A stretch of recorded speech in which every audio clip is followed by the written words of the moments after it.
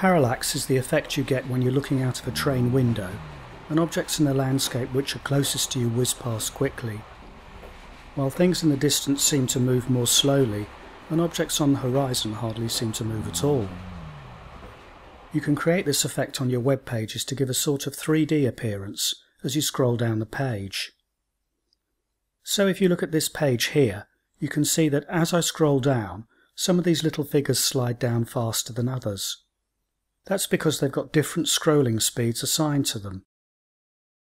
Right-click on the figure or object you want to assign an effect to, and click on Web Animation to bring up the dialog.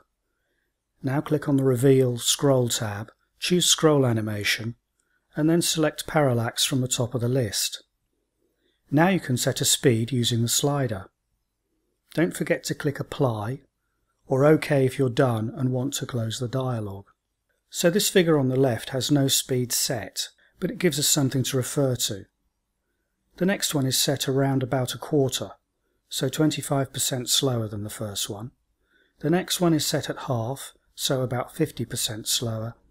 And then the last one at around about 3/4, so 75% slower than the original. It's good to experiment. The dialog stays open as you flick between the figures, and you can preview using the onboard browser. Launch it up here on the toolbar, and you can see what effects your changes have made.